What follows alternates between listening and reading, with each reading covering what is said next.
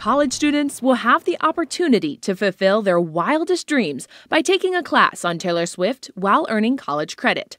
Swift's latest album, The Tortured Poets Department, will provide even more content for NKU professor Donnell Drees. She'll be teaching English 394, the poetry of Taylor Swift. She's a great writer because she's a great reader. In a lot of interviews, she talks about being influenced by Emily Dickinson and Charlotte Bronte and Shakespeare. Drees says the course will have students study poets and their influence on Swift, but also look at the star as a poet herself. It's hard to choose a favorite Taylor Swift song, right? That's really hard to do.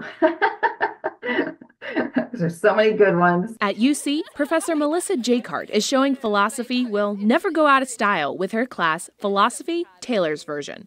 Jacart says each of Swift's eras brings up themes such as love, revenge, and friendship. There are many different philosophical theories about love. Is it a kind of thing you should understand as like an intimate relationship where you care about somebody, or is it always this constant war and battle? To make sure there's no bad blood between her and the new students, anyone taking the course will get a friendship bracelet. It's part of the culture that's piquing even non-Swifties' interest. I do think it's kind of cool just to see like the impact she's made like around the world and how many fans she has.